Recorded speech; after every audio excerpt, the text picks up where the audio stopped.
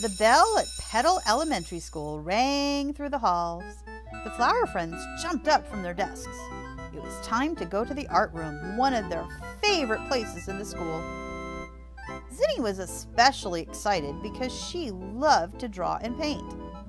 She was already thinking about the new pictures she wanted to make. It would show all of the flower friends having a party in the daisy flower garden. She burst into the art room ahead of everybody else, and she was the first one there. "I'm in luck," she said, grabbing several bottles of paint.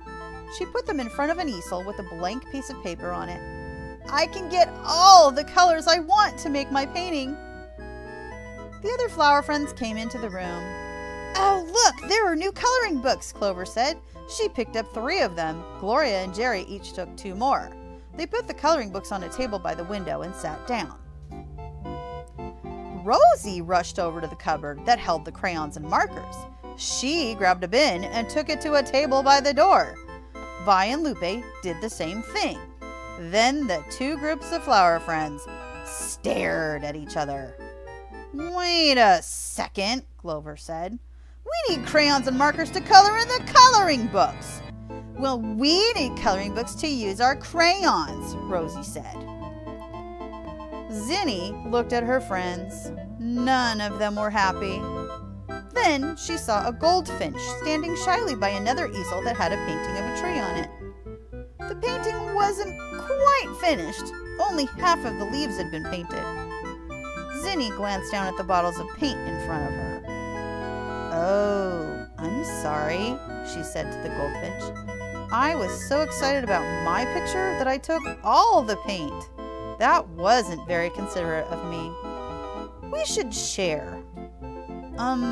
What colors do you want?" "Thank you," the goldfish said with a big smile. "I'd like the bottle of green paint to add more leaves to my tree, please." Clover and Rosie watched as the goldfinch began painting happily. "Zinni's right," Clover said. "Sharing is a way of caring for your friends." She turned to Rosie. "Rosie, why don't you take one of these coloring books?" Jerry and Gloria smiled as they held out their stacks of coloring books to Vi and Lupe. "Yes, pick the one you'd like," Jerry said. Gloria nodded. "After all," she said, "we can only color one picture at a time." "Thanks, Clover," Rosie said. "Do you want to use some of the crayons and markers? When you're done, we can trade." "That's a great idea," Vi and Lupe said together. All the flower friends sat down to color.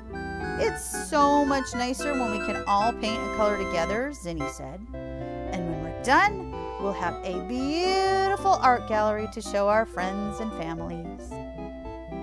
The end.